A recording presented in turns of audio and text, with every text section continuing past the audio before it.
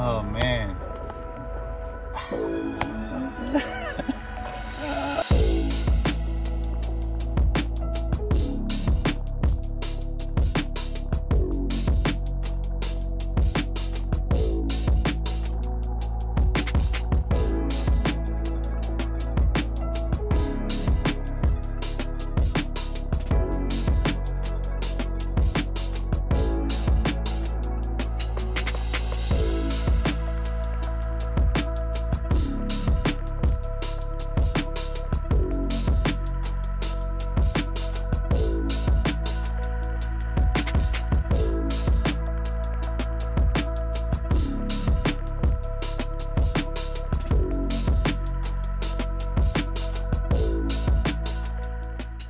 What's going on, guys? Welcome back to the channel, and today we're finally going to be revealing the E46 M3 clone. So if you follow me on Instagram, you might have noticed that I actually posted a couple little teasers of the car, and if you have been following the videos, you already know what color the car was painted, or if I've spoken to you, maybe a few of you guys might have already known what the color was. So this is not Nardo gray, even though it does kind of look like it in the pictures. So this is a BMW color. So the color that I got the car painted is Hockenheim silver, which you get it off the M2 competitions. And I mean, I don't want to talk a lot. I just want to go ahead and show you guys the car, and then we'll kind of get into a lot of the other details. So let's go ahead and turn the camera around and show you how the car looks.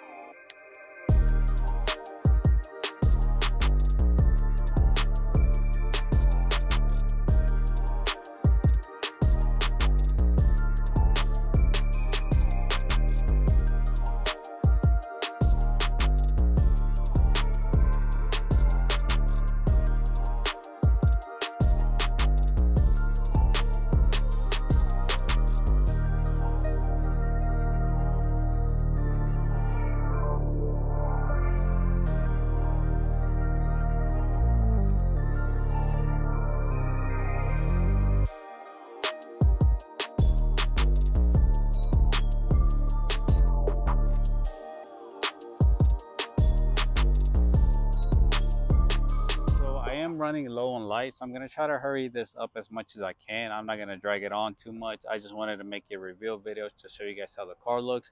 I have to say that my expectations were highly met. When I went into this with the guy who painted the car, I wasn't sure what to expect, and to be honest, for what I paid, I really cannot complain whatsoever. When I ended up building this car, it was going to be one of those projects where at first it was supposed to be my show car. I was supposed to get it wrapped, do like a whole bunch of crazy things to it, but then over time I got the F32, and then at that point I had already started this project, so I wanted to go ahead and finish it, and I'm really glad that I did. I was really contemplating on selling the car as is for the longest. That's why the car just kind of sat there, and it was one of those things where I actually started this project almost 2 years ago, and it's just, I don't know, it's one of those things where like I almost forgot that I had the car. People forgot that I had this car, but you know, it never really drove like it. Like I would turn it on and stuff, drive it around the block, and you know, instead of just letting it sit. But it was just one of those things where the car needed so many little things to take care of. Like it was mostly cosmetic things, but you know, I started focusing on one thing at a time instead of trying to do everything at once, which was getting, you know, very overwhelming. So just by looking at the car here, you can tell that I'm missing the trim. So I ended up stopping by ECS Tuning whenever I was in Ohio for work, and unfortunately they didn't have all the clips that I needed, so I have to order those.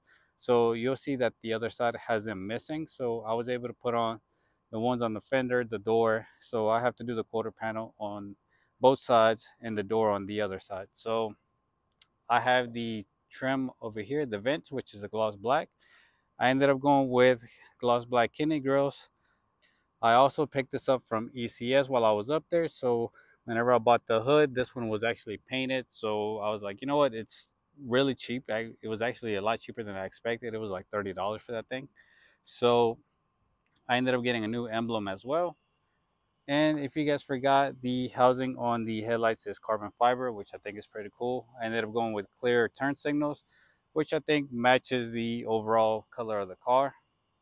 Now, the wheels, I know some of you guys are actually gonna like it, and some of you guys are probably still not a big fan of polished wheels, which is completely fine. I'm actually considering doing like a gunmetal, or if I don't know if I can find the right set of wheels, I might do like a champagne gold. So I think those are the two colors that I would change over the polish. So you guys can let me know in the comments down below. Leave the wheels polished or change it up to a gunmetal or maybe a gold. More than likely, it would be gunmetal just because in the gold there's very little options. But I'll do my best, and just depending on the comments, I'm actually normally I tend to do whatever I want, but I am always open for considerations from other people's.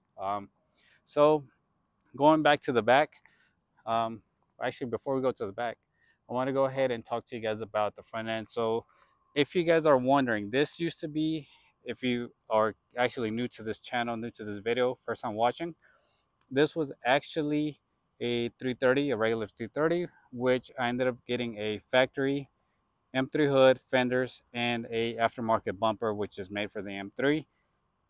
So everything is factory except the front bumper. So then we go back to the side of the car. We're running factory E46 side skirts. And then for the quarter panels, we are actually running click tuning. So these are from click tuning, which they are, I want to say, I think in Russia. Don't quote me. Correct me if I'm wrong. It's been a while since I ordered these. But yes, these are actually fiberglass. So I ended up having them molded onto the car. And I originally I was going to go with hardware. I didn't like it just because it was kind of off balance. I didn't want to run hardware in the back and then nothing in the front. So I ended up having the guy who was previously working on the car mold them. I hope they last. Um, Honestly, at this point, I don't know. It's kind of one of those things where like over time I started seeing major flaws on the, well, not major, but I started seeing flaws on the bodywork, and I just wasn't happy with it. So I had the guy who did the paint work kind of go over the quarter panels and try to flatten them out as much as possible. Also, they're not 100% perfect, but like I said, for what I paid for the paint job, I really cannot complain, just because of the amount of money that other people were quoting me was actually about double of what I paid. So I think I found my paint guy. Um, it's one of those things where I told him that I would send him more business if everything came out good. So I think I'm just gonna keep it very selective, because the guy does have other work that he has to do. But you know, for the homies, I'll look out. So, anyways, around back, you guys are gonna see that the trunk is still the factory silver. So this shows you what the factory color looked like compared to the new color. Right now, you can't really tell because the sun is actually already completely gone. But here you can tell this looks more like a chalk color than the original silver. But I do have the CSL trunk in the car actually that I had to replace, swap out. But I wanted to leave that for a different video, and I was just anxious to show you guys how the car looks. So we still have the factory diffuser, but I do have a carbon one. I didn't get it painted just because I really do think that I'm going to try my best to afford the Beamer Club diffuser. No, Beamer World diffuser. Beamer Club is actually my shirt. But Beamer World does offer a diffuser for the E46 M3 that is a single exit. So what it does is it kind of has like a cool little diffuser um, fan coming out right here in the middle, but you have the outlet for the exhaust right here on the side. So I think that would be pretty cool to keep it for kind of like resembling the 330 exhaust. That's kind of where it comes out. So I didn't want to get the diffuser painted just because I think that if I end up selling that diffuser, it'll be easier to sell unpainted. But we also do have some brand new tail lights that I ended up swapping out. I got these from USR Auto. I don't think I ever made a video about these, but I think I did mention it at one point. Like, I didn't do an install video, but yes, they're from USR Auto, and they look, to me, honestly, they look almost factory. That's pretty much it. One thing is, one of the other side does not have this trim, just because I am going to have to redo the gasket, and I think I'm going to be redoing it on this side as well. I thought about buying new ones, but they're like $750 a piece, and there is no way that I'm going to spend $1,500 on some trim pieces. Like I'll rather do a custom gasket, find a way to do a custom gasket that just fits from here to, I think it comes to here or maybe here. I don't know. I have it marked on the other trim, but there's no way I'm gonna be spending $1,500 on a trim for this car that is not supposed to be a show car, like 100% show car. This is a car that I can drive around, drive it to local meets, and obviously at some point I am gonna be taking it to shows. Like I really don't care like if this car wins or not, but I have to say I really do love the outcome of the car. So I included my reaction at the beginning of the video when I first saw it in person, and I mean, still looking at it, I'm like, damn, this thing looks good. So, like I said, it's you guys know that it's not an M3. Like I'm not gonna claim it to be as an M3. I'm actually going to order a custom tag that says 330 Ci.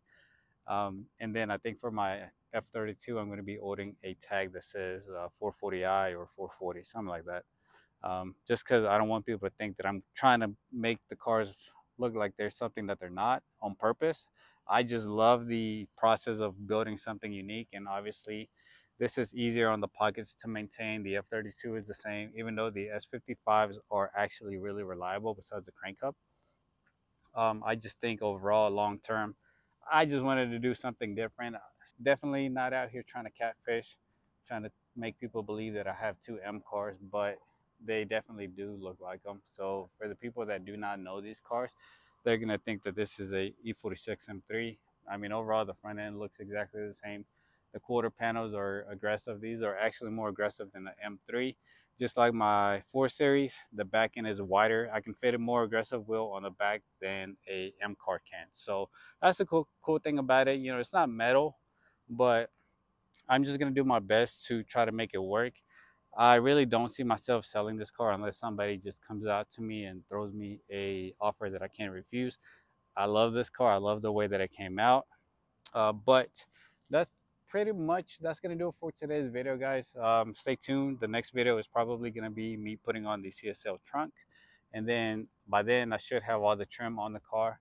And then after that, we're gonna be throwing on the diffuser and also the front lips. So the car is gonna look super good, a lot better than what it does now.